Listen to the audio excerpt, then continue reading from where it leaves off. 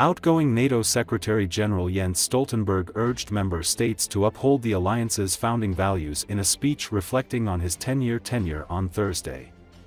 NATO prevailed during the Cold War, not least because we believe in open economies and competition between our countries.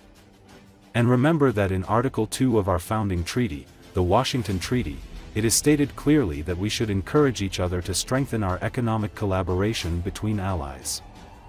So let us take this commitment seriously, he said. Stoltenberg added that the nation-building project in Afghanistan had been too ambitious, and that the swift collapse of the Afghan government demonstrated that withdrawing was the correct choice.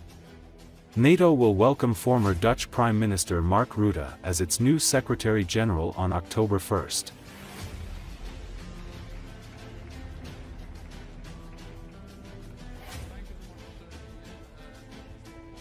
We have to be willing to pay the price for peace. The more money, the stronger our defenses, the more effective our deterrence, the greater our security. Since 2014, spending across the alliance has gone up substantially. All NATO allies now invest at least 2% of GDP in defense or have plans to get there soon. Is that freedom is more important than free trade?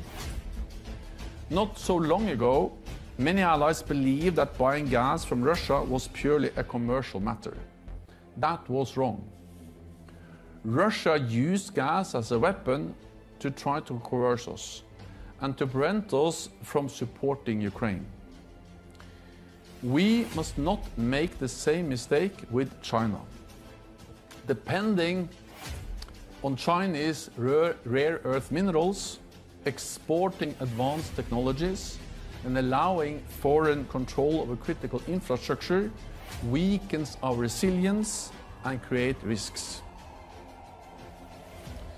NATO prevailed during the Cold War, not least because we believed in open economies and competition between our countries.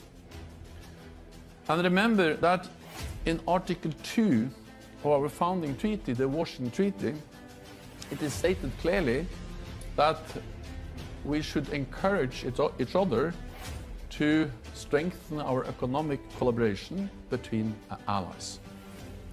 So let's take this commitment seriously. Protectionism against allies does not protect our security. Military strength is a prerequisite for dialogue. I know this from my time as Prime Minister of Norway.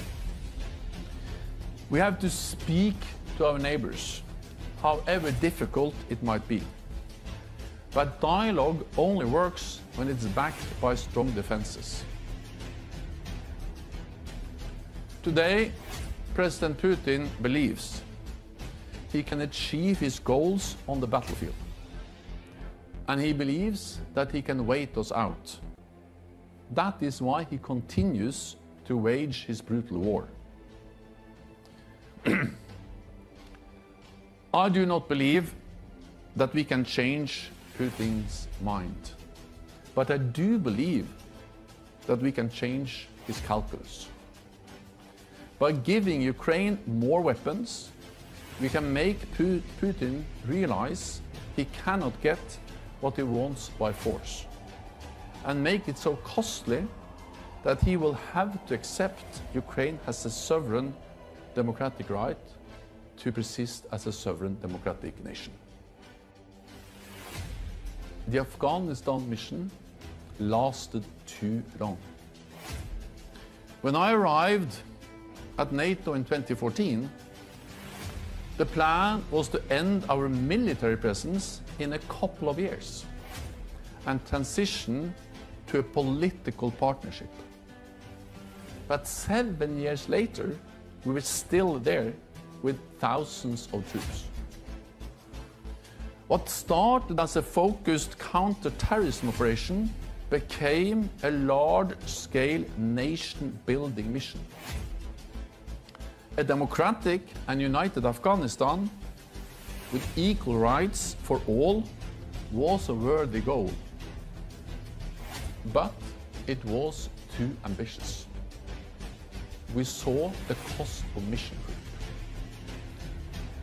After 20 years, we were still not winning the war.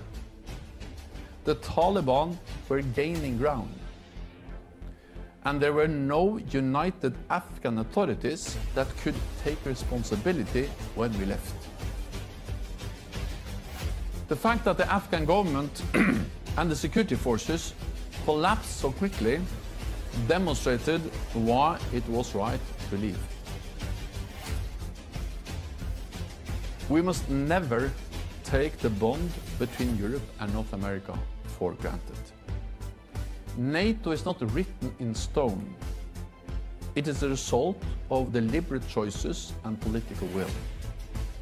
We have heard voices on both sides of the Atlantic calling for America and Europe to part ways. Focusing on short-sighted national interests over longer-term cooperation will not serve us well. Isolationism will not keep anyone safe.